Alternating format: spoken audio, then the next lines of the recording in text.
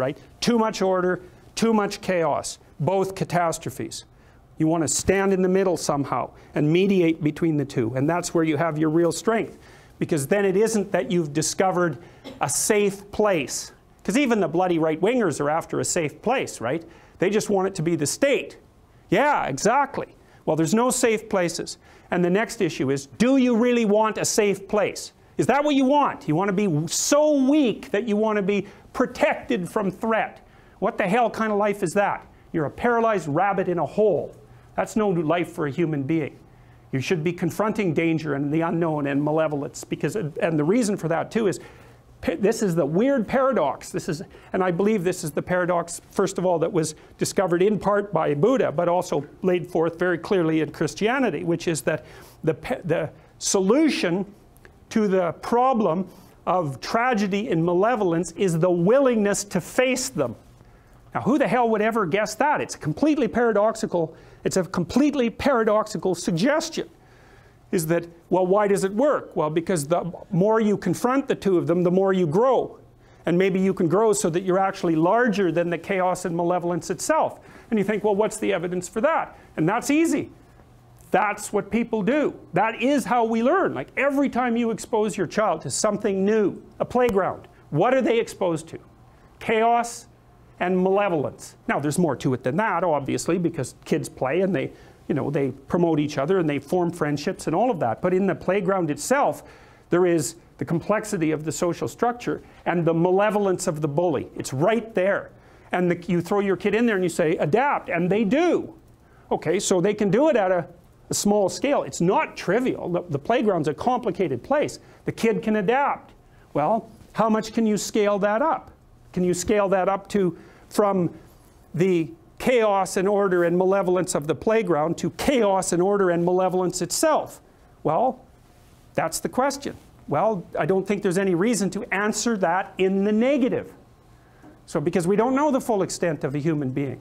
And it is the problem that's worked out. So in the Buddha story, for example, what happens after, so Buddha's world collapses in the same way that Adam and Eve's world collapses. It's a consequence of repetitive exposure to mortality and death. What happens to Buddha is he realizes that the little protected city that his father made for him, the walled garden, it's exactly the same motif that's in this Adam and Eve story, it's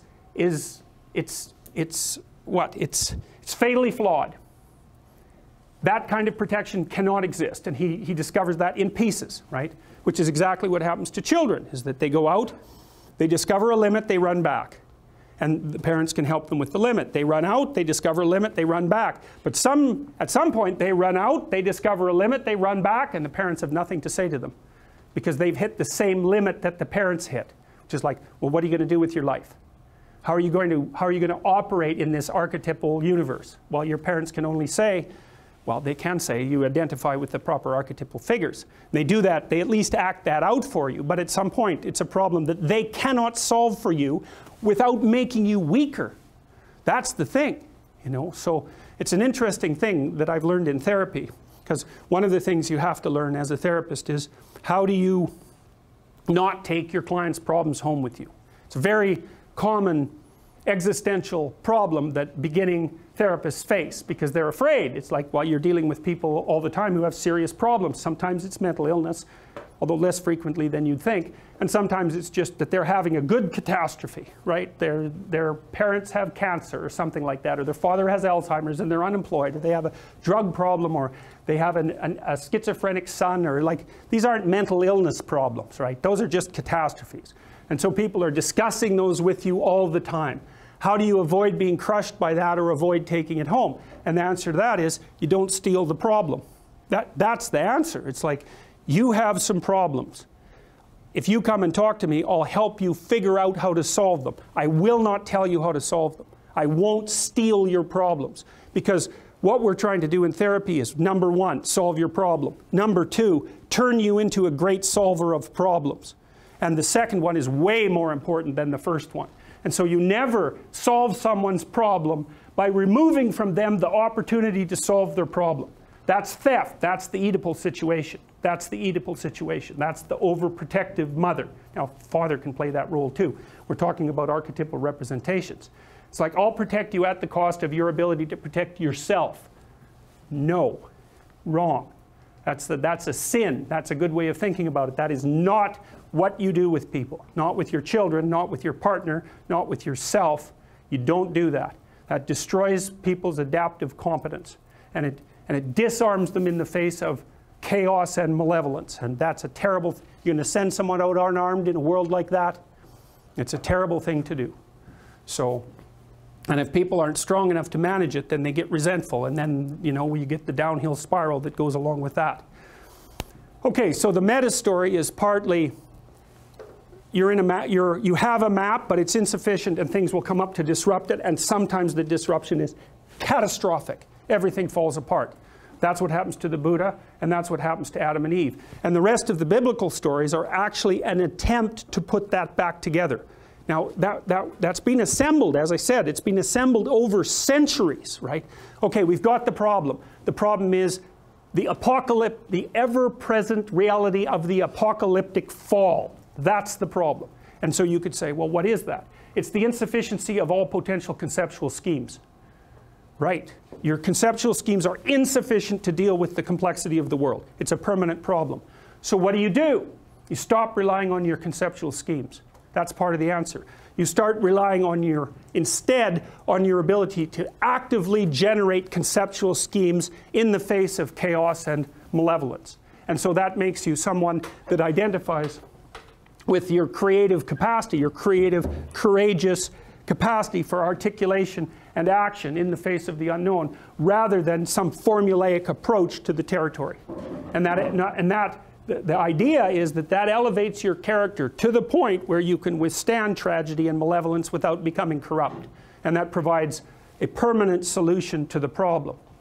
Well, then you might say, cynically, what's your evidence that that's a permanent solution? And the answer to that is, well, the evidence isn't all in yet. First of all, because people only live that way partially. And so we haven't put the hypothesis to the full test. And second, we don't know what our limitations are. We have no idea what our limitations are. And they're both greater and lesser than we imagined. Because you have to ask yourself, like, if people stopped adding voluntarily to the misery of the world and devoted themselves to setting things straight, setting themselves straight and setting the things around them straight, what would happen? And the answer to that is, well, there'd be a hell of a lot less unnecessary misery in the world. So that might not be a bad place to start. But apart from that, there's very little that we can say. Could we overcome the catastrophe of mortality? Why not? You think that's beyond our capacity? Could we make the world a place where no one was suffering any more than necessary and still allow the world to exist? Well, possibly, because we don't know the limitations of our capacity. We're only running at 40%, if that, I would say. We don't make full use of all the people that are in the world. We don't have our situation set up so that the gifts that they could offer to everyone are fully realized. We haven't set the systems up for that yet, so we waste people like mad, and then we waste ourselves like mad. And so I would say this is something also that's one of the things that's really interesting about the Old Testament Jews. This is, I think, one of the reasons that their book has become so central, is because what happens in the Old Testament after the fall is that Israel produces a series of states, right? Rise of state and then a fall, and then a rise of another state and then a fall. So it's the same thing, except it's happening at a political level. The political state rises, it gets corrupt, it falls. It rises out of the ashes again, gets corrupt, and falls. I think that happens 6 times in the Old Testament. And one of the things that's very interesting is the reaction of the Jews. They always say, it was our fault. Instead of taking the Cain and Abel route, and I'm going to tell you the Cain and Abel story right away. Instead of taking the Cain and Abel route, they always say, if the state collapsed, it was because we did something wrong. That's very different than saying, you know, it's arbitrary fate. It's the nature of arbitrary fate, or the structure of reality, that we're doomed to collapse into chaos, and that's an indication of the corruption of being. Well, you can take that route if you want. It's the corruption of being. Well, good luck with that. So what are you going to do about that? That's easy. You'll start to work for the destruction of being. That's what you will do. The alternative is to say, this terrible thing happened and somehow it's my fault. Well, at least that opens you up the pathway to doing something about it, and maybe it's actually the case. Maybe terrible things happen because you're just not who you should be. At least it's you know that's true to some degree, right? You know it. Because things happen to you all the time and you think, well, you know, if I just would have played that game straight and if I would have put this thing in order, that wouldn't have happened. It's like, okay, fine. What's the ultimate extent of that? Dostoevsky said at one point that every human being was not only responsible for everything that happened to him or her, but also simultaneously responsible for everything that happened to everyone else. Now I would say it's almost a hallucinogenic idea, right? It's a transcendent idea, and it can go very wrong. Sometimes depressed people, for example, get hyper-responsible for what's happened, and just crushes them. And so it's a mode of thinking that can produce its attendant pathologies. But there's something about it that's metaphysically true. So